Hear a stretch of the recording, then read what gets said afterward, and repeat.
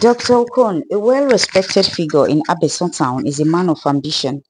He studied medicine and surgery at a prestigious university in Nigeria, and he came out at the top of his class. He did his youth service in Abeson town, and he vowed to do everything to help the community have access to a standard hospital. After his service, he worked for a few years to gather some funds. Then he sought for funds from his friends to build a state-of-the-art hospital in the small town of Abeson. Before he paid the township for the land he bought for the hospital, he did not make his intention known to the chief. He told them about the hospital only after laying the building foundation. The chief of Abeson was very mad at Dr. Okon because there is a primary healthcare center very close to where he built his hospital. The chief stormed the building site as soon as he heard what Okon planned, and he told him to stop the building. But Dr. Okon replied that the chief is an enemy of progress who doesn't want the best for the community. He insisted that the hospital would stay there and the chief would do nothing about it. The chief told Okon that situating the same business in the same place is not a good decision, especially in a small town like Abison. But Okon insisted that the chief would be the one to move for him. 2 weeks later, the chief's proposal for the PHC was approved and he began to work on erecting it beside Okon's hospital. Despite the fact that Okon saw this, he was adamant and continued with his own building too. Okon's building was completed within 6 months and the hospital was opened officially. The chief did not go for the opening even though he was invited. However, the PHC remained under construction due to lack of funds. Days later, operation began fully at Dr. Okon's hospital. The townspeople were happy with Dr. Okon for the huge faith and they began to patronize him. His number of patients increased daily and he was making profit. He was able to refund his friends' money after 3 years and the hospital became his own. 5 years later, he relocated his wife and 2 kids to the US while he stayed in Abeson town. The PHC was opened in the 5th year of its construction and Dr. Okon began to see a drop in patronage. His patients began to leave in droves and he would see most of them at the PHC. Dr. Okon wondered what was happening. Even though he made his service more affordable and accessible, his patients did not come back after coming to register for any courses at all. They complained of the huge cost and would settle for the PHC. Okon was surprised that even pregnant women end up registering at the PHC. He could no longer continue to think about the fact that he has a state-of-the-art hospital, but not enough patients to keep it profitable. The thought of losing everything gnawed at him day and night until desperation pushed him down a dark path. His wife advised him to leave Abison and join her and the kids in the US, but Dr. Okon was adamant. According to him, he has to show the chief that he has more experience in the business. He also has to prove to him that he cannot close up his hospital because of him. One stormy evening, Okon visited an old and feared man on the outskirts of town. A well-known herbalist feared for his powerful but sinister practices. Okon explained his plight to the old man. The old man held his palm and told him that the chief was responsible for the patients he had lost. My son, those patients went to the chief's hospital because he used his charm to attract them to him. He has to keep the hospital running to enable him to get more funds from the government and steal most of the money. So you are a hindrance to the chief. Dr. Okon replied that he knows the chief was responsible for his plight. I know, Baba, but how can you help me and prove to this man that I have a more powerful man behind me? The herbalist then asked him his major area of specialization or what will bring him more money. Okon replied that surgery brings in the most money. The old man excused himself as he went inside his inner chamber. When he came out, he offered Okon a solution. Sprinkle this water on the road by your hospital, he said, handing Okon a large ancient-looking pot filled with water used in bathing corpses. Anyone who crosses that road will either fall sick or meet with a strange ailment like stroke, hypertension, labor pain, or anything that will make them to be rushed to your hospital immediately. Okon held the pot, shaken. He knew it wasn't a good idea to strike people with illnesses just because he wants to make money. But the thought of losing the hospital scared him so much that he agreed to the old man's trick. What if someone sees me? What do I do, Baba? The old man laughed at Okon's ignorant question. No one will sue you because I will give you a powder. Rub this powder on your face every 3 a.m. in the morning and sprinkle the water on the floor.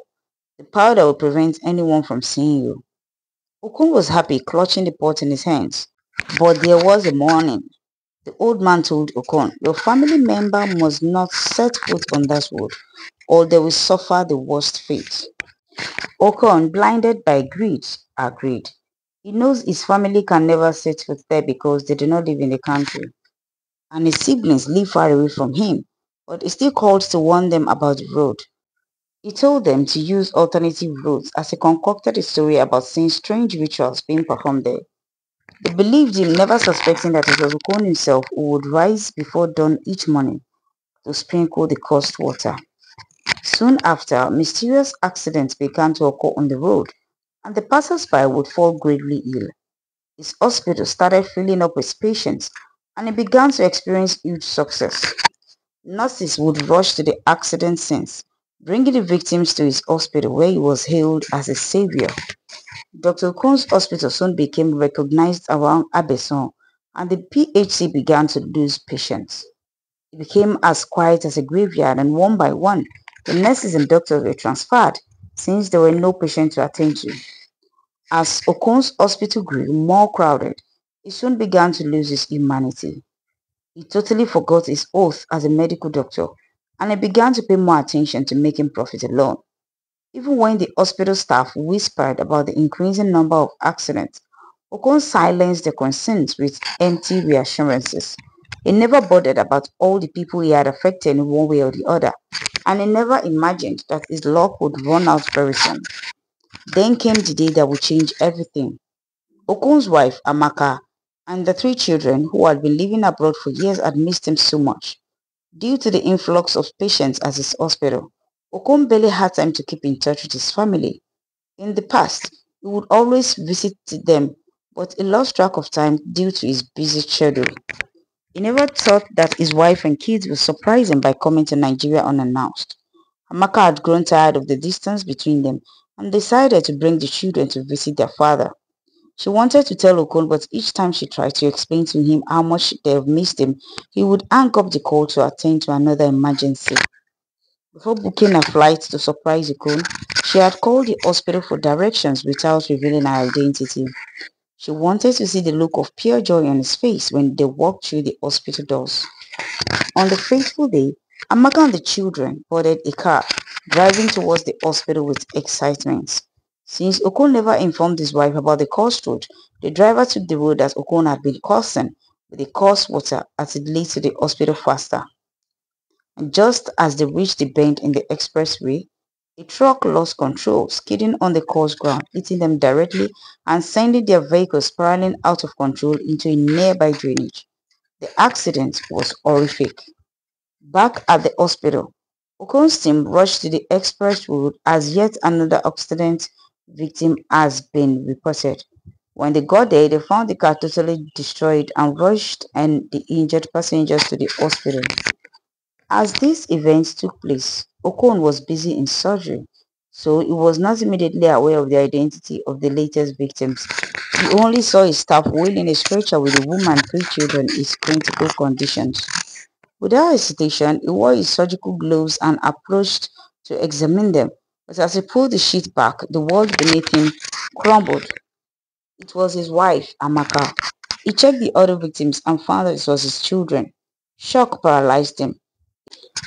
His legs felt like lead as his mind raced back to the warning from the herbalist. He had brought this upon them. He couldn't bear to look at his wife and kids, let alone perform surgery on them. So he invited a group of specialists who he works with to save lives of his wife and children.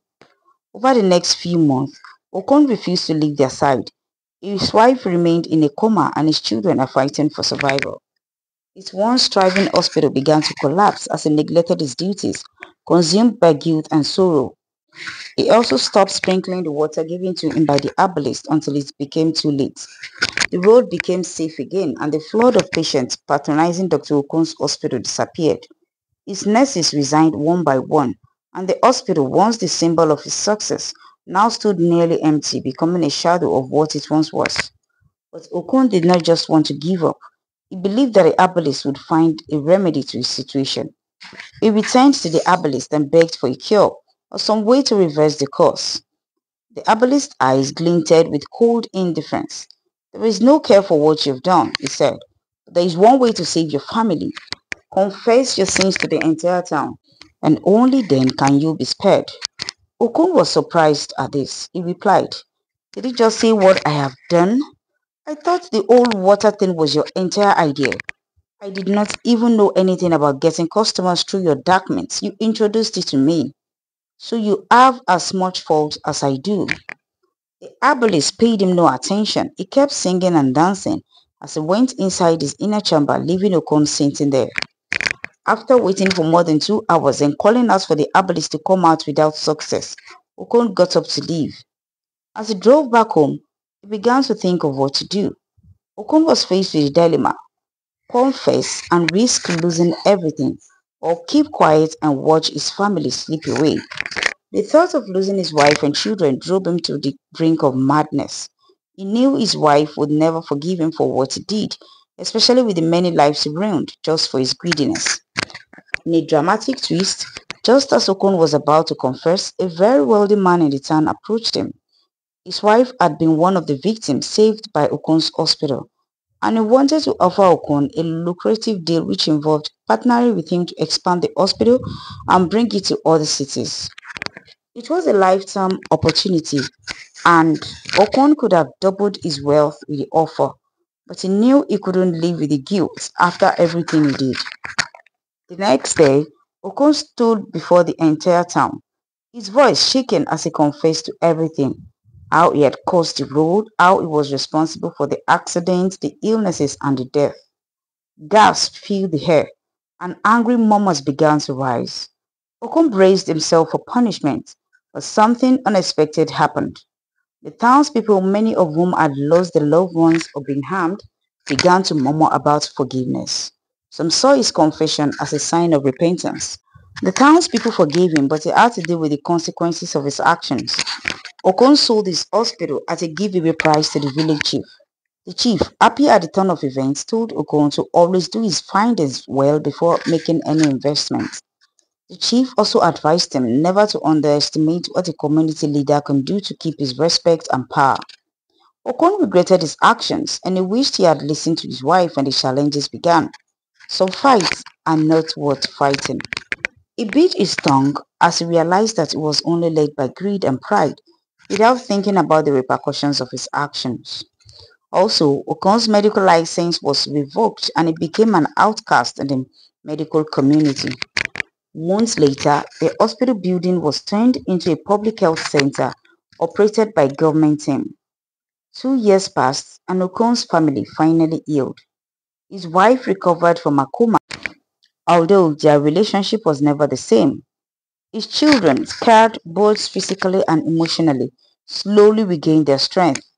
Okon had learned patience and the true value of family, and he swore to never again take shortcuts in life. Thank you so much for watching. Please subscribe, like, and share to enjoy more interesting stories like this. Enjoy the rest of the day. Bye.